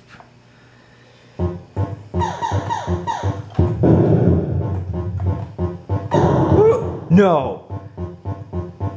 Wait, oh, did I not get hit? Oh no, I think I did. That's game over. That's not a good score.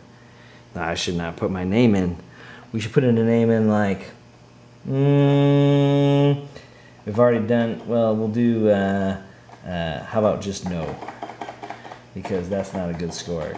Everybody should know that that it's not what you want. No. Just no. Alright, guys. Thanks again for watching.